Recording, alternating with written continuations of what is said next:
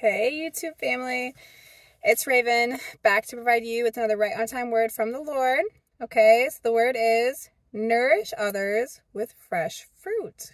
Nourish others with fresh fruit. So I'm driving to church yesterday, and a car passes me, and it says, their license plate says, fresh fruit. I said, that's nice. That's a nice license plate, fresh fruit, okay. So it got my attention, and I just kind of put it in my back pocket like I do, right? And I get home that night, and I'm reading the word, doing my journaling, doing my kingdom homework. And the Lord just drops it in my spirit, guys. And he goes, when you are bearing fruit in your life and cultivating the fruit of the Spirit, you are nourishing others. Okay, so I thought this was really good because as Christians, as followers of Jesus Christ, our life is never just about ourselves. Okay, it's always, our life is bigger than us. All right.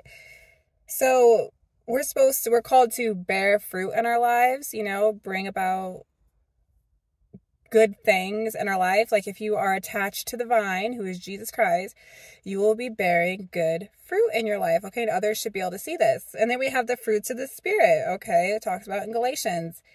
And we should be actively trying to cultivate and grow these fruits of the Spirit. And we do this, it's not just benefiting ourselves, right? And we're glorifying the Lord and people can see Jesus in us, but we're benefiting those around us. We're nourishing those around us with our fresh fruits, okay? Because if you have the option between fresh fruit, bad fruit, what are you going to pick, right? You're going to pick that fresh fruit. And there's nothing more refreshing than, a nice, juicy orange, fresh fruit. It's refreshing. It brings refreshment and nourishment to others' lives, to those around you. Okay, so this is going to be a pretty quick word. I'm not going to try to drag this out too much because what I want you guys to go to the Lord, and I really want you to press into this individually with him. Okay, so what you're going to do is you're going to choose to bear good fruit in your life. So what is good fruit?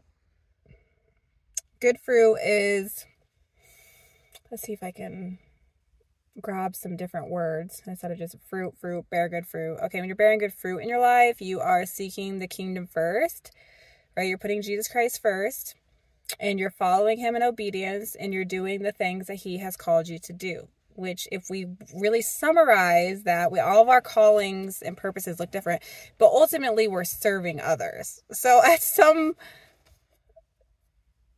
you're serving others, you're bearing good fruit, you're loving people in your life, you're giving to others in your life, whether that's your time, your finances, and people can see this. People can see your light and how you're serving other people. So you're bearing fruit. Bearing fruit, it's pretty broad, it's pretty big, and that's why I want you guys to press into it with the Lord. Okay, so bad fruit is just underdeveloped fruits.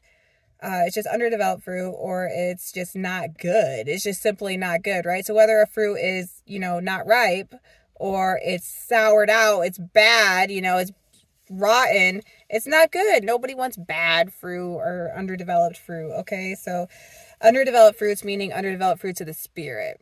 Okay, bad fruit meaning sin in your life or things that are preventing you from bearing good fruit.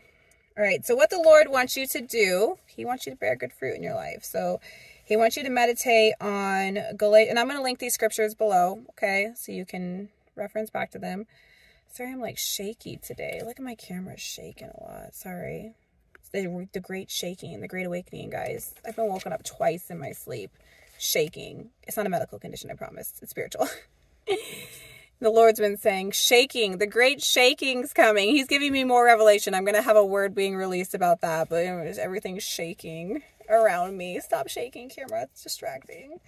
Okay, so meditate on Galatians 5:22 through 23. All right, so the fruits of the Spirit: love, joy, peace, patience, kindness, goodness, faithfulness, gentleness, self-control. Oh, do we need that one in our culture today? Oh, but really, just get into the Word, study these scriptures, allow the Lord to minister to your spirit what fruit. I mean, we all need to be pressing into all the fruits, but maybe fruits that are really underdeveloped in your life and ones that you can be ripening with the help of the Holy Spirit. Okay, they're his fruits, so he's going to help you develop them. Isn't that nice of him? That's so kind of him. Help you out on this journey. And pray to the Lord. Okay, the Lord wants you to seek him on revelation on what fruit is. So what is, what are the fruits of the Spirit? Get deeper revelation. So I just told you them, but deeper revelation on what they are, okay? Always going for that deeper level. We read the scriptures. Okay, Lord, give us that deeper revelation, that fresh knowledge. Bring this scripture to life. Bring these to life. How can I cultivate them in my life? Okay, and also seek the Lord, and this is a more challenging one. You're going to seek the Lord to reveal to you what the bad fruit is in your life at this time. Okay, so we all got some bad fruit. Ask him what the bad fruit is in your life and how you can be cutting that out. Okay, Lord, reveal areas in my life that I'm falling short. Okay, help me to turn away from that. Lord, show me the sins that so easily beset me. Help me to turn away from them. Cut them out. Okay, let's cut off the bad fruit so that good fruit can come in. Amen. All right, and you're going to be praying Colossians 1 through 9 through 14 over your life. This is a really good prayer to be praying over yourself and for those around you. Okay, very powerful scripture. Okay, but I'm just going to read. All right, the Lord wants me to read to you guys 9 through 10. And I'm actually going to read it in my physical Bible here. Okay, so hurry up, Raven, find it. Hurry. These thin little pages, usually have them written in my notebook, but I'm going to read it out of the physical Bible today. So it's got to get there. I should have had it marked for you guys. So just hold on. All right. So Colossians 1. Okay, we're going to read 9 through 10. All right, so for this reason, it's a prayer. So like I said, you're praying this over yourself, pray this over others. It says, for this reason, since the day we heard about you, we have not stopped praying for you.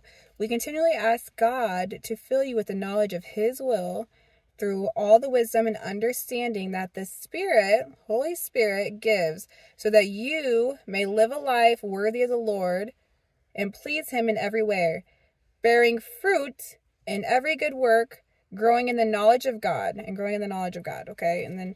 But I would encourage you guys to read 9 through 14, because this is a really powerful prayer, but we want to bear that good fruit. We want to live a life that's pleasing to the Lord, bearing good fruits, not just for our own character, our own walk with the Lord, so that we can nourish those around us. Because what the Lord was saying too, when we produce bad fruit in our lives, if we're nourishing people with our good fruit, well, what is bad fruit going to do to other people? It's going to make them sick. So if you're producing bad fruit, this is also going to affect others. Your good fruit affects others and your bad fruit affects others. And that's not to put anybody into condemnation. We know that there's no condemnation for those who are in Christ. Amen. But just to, it's not just about you. It's not just about you. Okay. Bear that good fruit for others. Get rid of that bad fruit for others. Okay. We don't want to be making people around us sick with our sinful habits. Okay. All right. So yes, if this video has stumbled upon you, the Lord wants you to press into what it means to bear good fruit for him. And he wants you to be actively cultivating and seeking him to produce and ripen the fruits of the Spirit in you. Okay? Amen.